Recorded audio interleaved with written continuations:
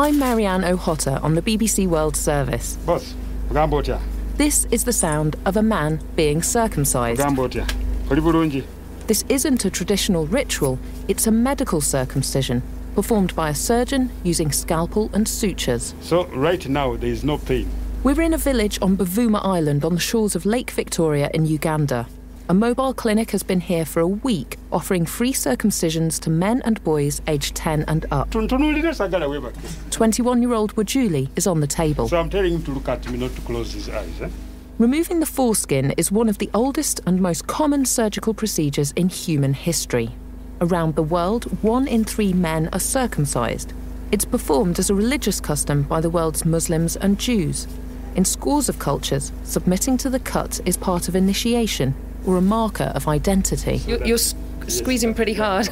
I'm applying a pressure so that I can really see the bleeders very easily. But this procedure is different. Wujuli's circumcision is part of a multi-billion-dollar campaign to fight HIV. Research conducted in the mid-2000s showed that medical male circumcision reduced the risk of female-to-male sexual transmission of HIV by 60%. It's a one-time cut that gives you lifelong protection. So now 14 countries in East and Southern Africa are encouraging their men to lose their foreskins. It's quite a courageous thing for a young man to come in and voluntarily offer his penis for surgery. When the health education is well done, they come in voluntarily for circumcision because he has now understood the benefits. 10 million men and boys have been circumcised so far. The World Health Organization wants to cut another 25 million by 2020. They say it could prevent up to 5.7 million new HIV infections and 3 million deaths. So we are now done and we are going to dress. There's a fist bump at the end of a circumcision. After Wajuli has been given a pair of tight underpants and a few minutes to sit down, he heads home. The surgeon moves on to the next patient. Today, he'll do 25 circumcisions. But how can removing a man's foreskin help reduce the spread of HIV? Basically what it does is that if somebody is not circumcised, it presents a bigger surface area for exposure to HIV. Dr. Peter Chambadi is from Uganda's Ministry of Health. The bigger the exposure that you present to HIV, the higher the chances that you are going to get infected. But also that cover, the prepuce, it is found to have quite a significant number of cells that are targeted by the virus for entry. So by you removing it, you still reduce the chances of getting infected. But also by doing circumcision, you make the skin of the glans penis, which is the head of the penis, much more resistant to things like bruises during sex, some small injuries during sex that may occur.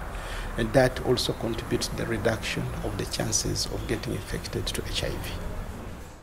On average, 380 people get HIV on a daily basis. 380 people get every HIV, day get yes, HIV. Which is totally unacceptable and it's very high.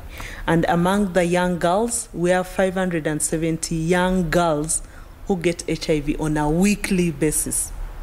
I think as a country we need to step up and do better. Sylvia Nakasi is from the Uganda network of AIDS service organisations, working on national HIV prevention. Although circumcision offers no protection to a woman directly, the thinking is that if a man has reduced his chances of getting HIV by getting circumcised, his sexual partners can't get infected either. The aim is to get 80% of men circumcised, and so begins the PR push. Obulamu. I had heard about self-circumcision, but I never thought it was something that I would ever do. I thought maybe it was painful. I just didn't see the need for it. The success of the circumcision campaign across sub-Saharan Africa has relied on TV and billboard adverts, social media, celebrity endorsements, and peer recommendation. But the message that sticks is less about HIV and more about sex, lifestyle, and cleanliness. Yeah, the guys like the guys which are circumcised these days because they fear to get those conditions like cervical cancer. If a man is circumcised, Kale, for a woman, she can avoid many things like gonorrhea if he's circumcised. For a woman not to get that, your man has to be circumcised. What about sexual pleasure? It feels better if he's circumcised. You know, Ugandan ladies, they don't bring it out straight to the man. But you'll hear it from the rumors. This guy isn't circumcised, so I didn't enjoy. So that was it. So after you had sex, she was bad-mouthing you to her friends about you not being circumcised. That's harsh. So that's how it was. For them, it's partly fashion to be circumcised. They may not be at that time be knowing the other benefits that it is important for prevention of HIV, but they feel cool. But we use that opportunity because, of course, they have come then to give them information about HIV and also about the comprehensive sexual reproductive health package that is appropriate for them. Could you not get them into the clinic without having to cut their penises? It would be very difficult to get them. For critics of the male circumcision programme, this is where the problems begin. The public health message makes circumcision desirable, modern, fashionable, cleaner. But how voluntary is it if you feel pressured into getting cut? And are you really making an informed choice if the medical messages have got muddled or forgotten? Wujuli, who we heard being circumcised earlier. I came here today because I heard about diseases that affect people who are not circumcised, and so I came so that I avoid those diseases. One of my friends told me that before he was circumcised, he used to get STDs, and one of them was syphilis. But after being circumcised, he has sexual prowess and he can perform very well, and he does his thing properly. What does it mean to you now that you're a circumcised man? I'm very glad, I'm very happy. After circumcision, I now feel like I'm in another grade. Right now, I'm in a different class because I've been circumcised and I'm different from, I'm not dirty anymore. Circumcision has no impact on the risk of contracting syphilis or gonorrhea. And although circumcision can reduce HPV infections, which can cause cervical cancer, sexual behaviour is a better indicator of risk, along with poor hygiene.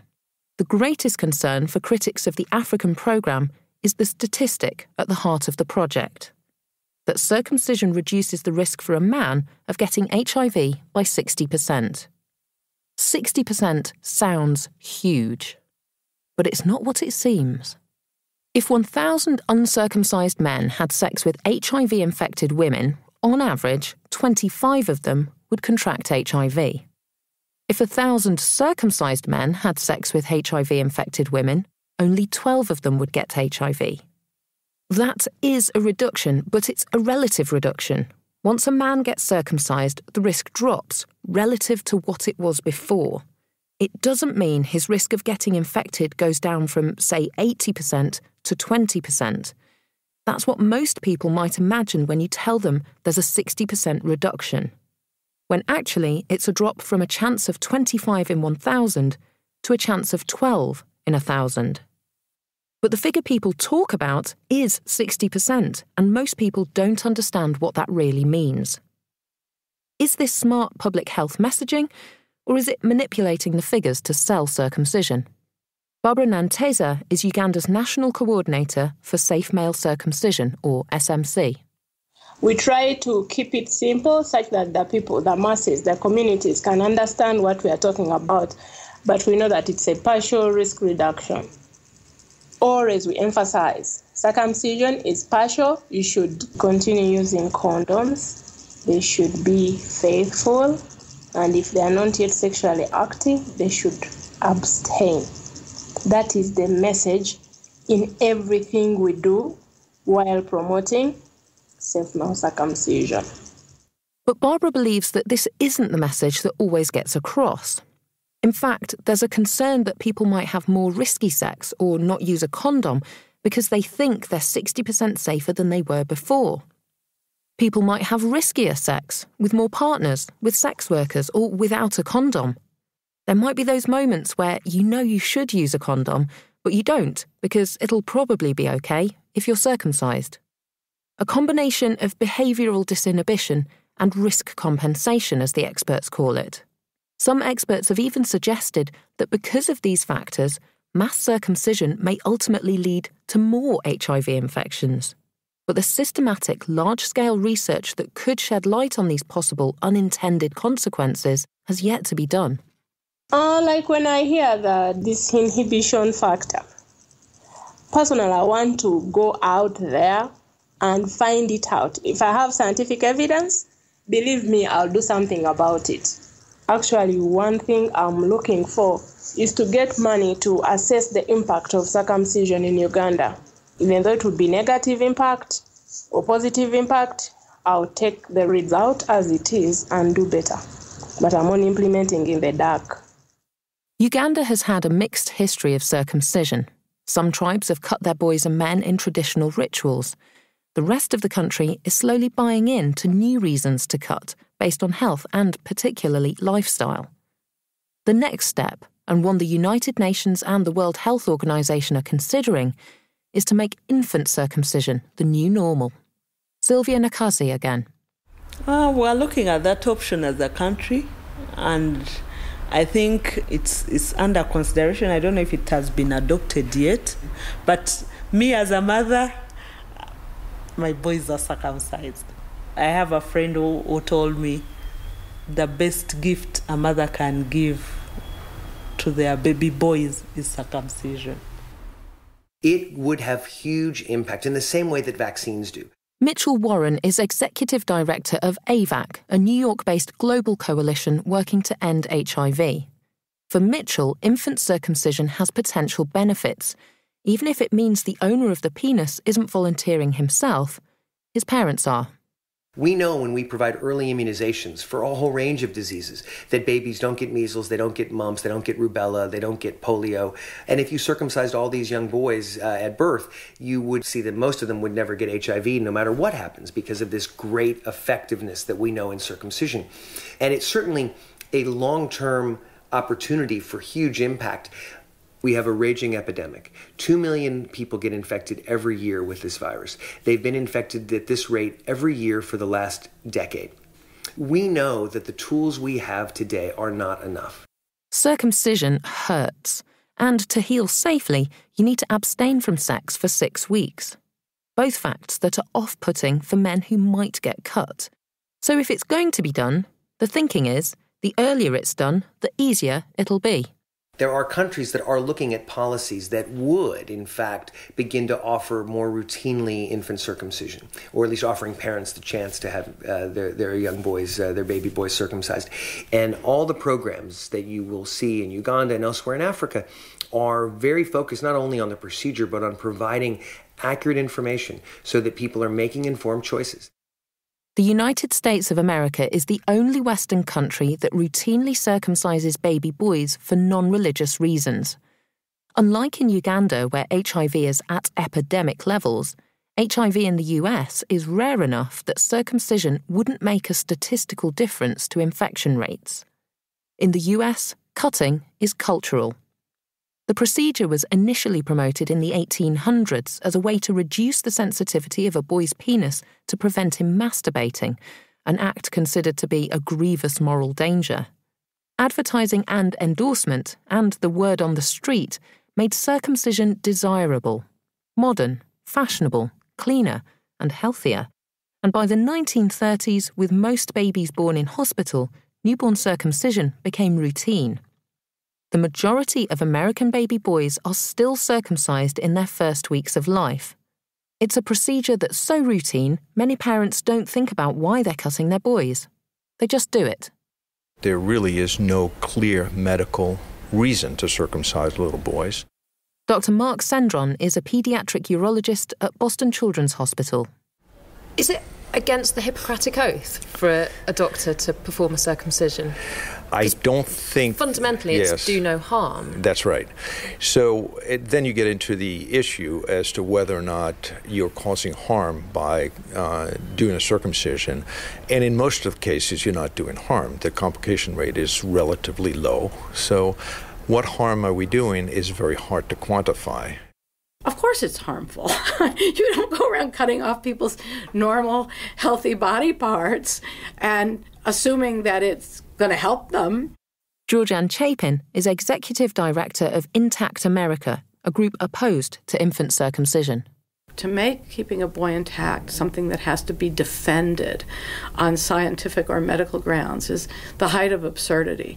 I mean, if all of a sudden you said, well, let's just cut off every child's little finger, the question wouldn't be, well, can you prove to me that that's harmful? But this is this huge exception. Male circumcision in our culture and in our legal system is this immense outlier. So why do Americans cut men? Once something becomes entrenched in custom, whatever it is, eating with a knife, fork, and spoon, as opposed to chopsticks, it's unthinkable to most people in that culture that anything different is normal or okay. So I think that it's largely a function of status quo. It's really something that continues to break over me like waves as I realize the very serious issue and the very serious implications of what we do routinely to 1 million baby boys a year in this country. The American Academy of Pediatrics states the health benefits aren't great enough to recommend routine circumcision, but they're sufficient to justify access if families choose to cut on cultural or religious grounds. In a nation where circumcision has been the norm for almost a century, cultural grounds might be as simple as looking normal, rather than looking natural. What were you doing at school yesterday? Let's play some babies. You played with your babies? You play with babies at school? We knew we were having a boy already. And then finally, after our son was born, the obstetrician came into our room and he said, you know, with a big smile on his face, and he clapped his hands like that. And he says, so, are we going to do a circumcision? And I said, no, absolutely we're not.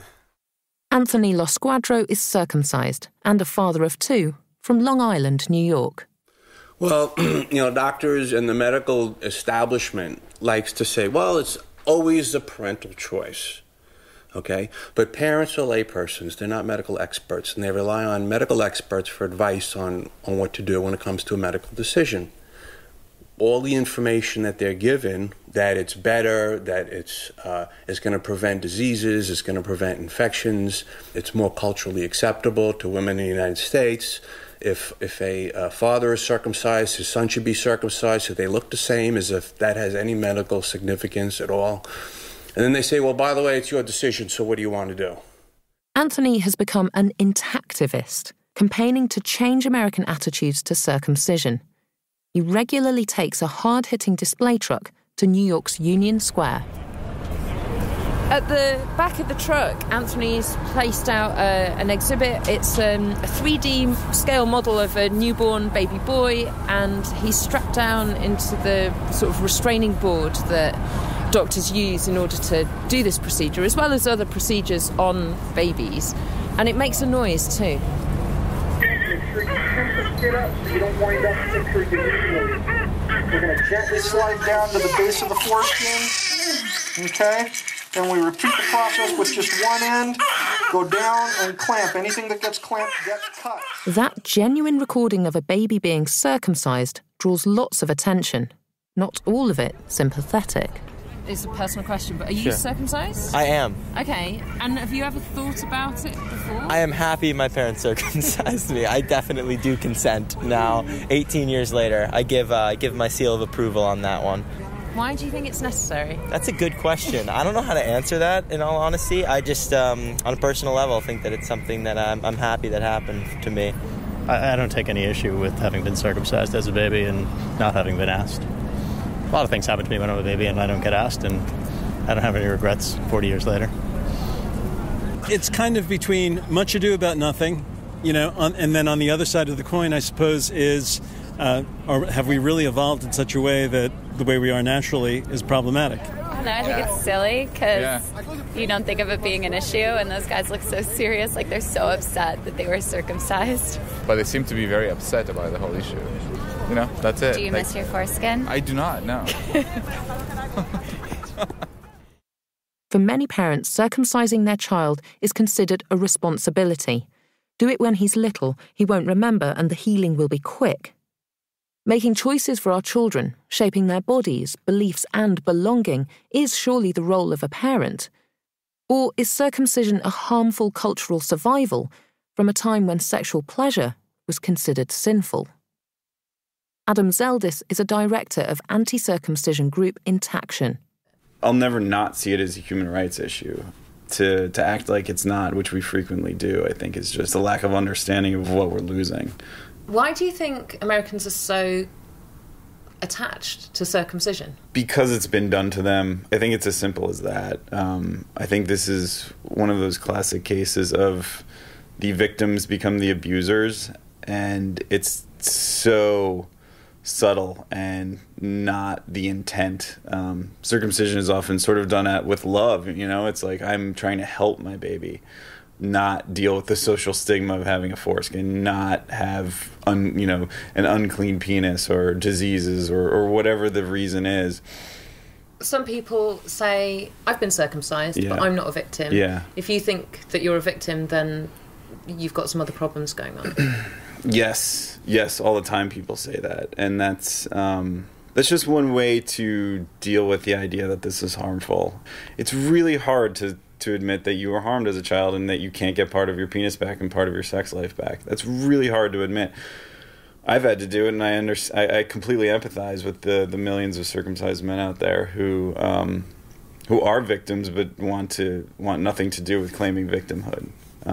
It does not follow the lines of masculinity either to say that I'm a victim, to say that something hurt me, to say that I'm lesser, especially sexually. And here we have a procedure that's doing just that, and everybody wants to deny that that's what's happening. Georgianne Chapin, who says infant male circumcision should really be called male genital mutilation. I'm really contemptuous of a movement that defends girls' rights to their intact genitals, their intact body, and their right to make decisions over their own body, which I fully subscribe to, that would then say that boys do not have those same rights, that men do not have those same rights. People do not want to hear about men as victims. In this country, in the United States, boys are not accorded the same set of rights as girls are. I've always said, I wish I didn't have to talk about babies' penises, but everybody wants to keep cutting parts of them off, so I have to. Do some people say, you've got to be a weirdo? You want to talk about babies' penises? Yeah. And I say, you're the one with the compulsion, with the clamps and the knives. I'm just trying to call you out and say that this is wrong. It's really as simple as that. I'm not the weirdo. I'm like, leave the kid alone, please. And there may be other reasons to keep circumcision popular. It has been estimated that on a yearly basis, the health care expenditures for circumcision is in the order of $250 million. Dr. Mark Sendron again. Do you think that's a reason that doctors are so keen to keep parents coming back for it? That's possible, yes.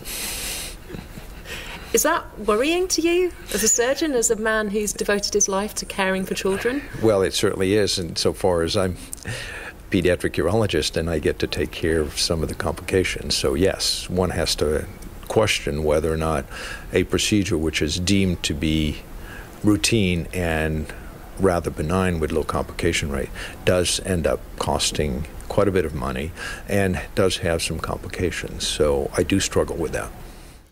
Infant circumcision rates in the US are slowly dropping, and by 2020 may be below 50%. The same year that international health organisations are hoping circumcision will have become the norm in East and Southern Africa.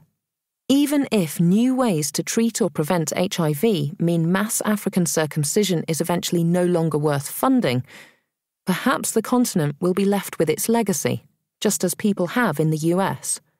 The belief that a man with a cut penis is cleaner, healthier, and somehow more modern. Adam Zeldis. We like to justify this behavior. I mean, at its core, it's so ghastly and awful and horrible. I mean, cutting babies' genitals, you know. I'd imagine that this whole push for circumcision, as far as the disease goes away, and unfortunately, I think what we're going to be left is the same thing that we have here in America, where people are doing it as a ritual, and an intact penis will be stigmatized the same way it is here, as though it's unclean or more capable of spreading disease.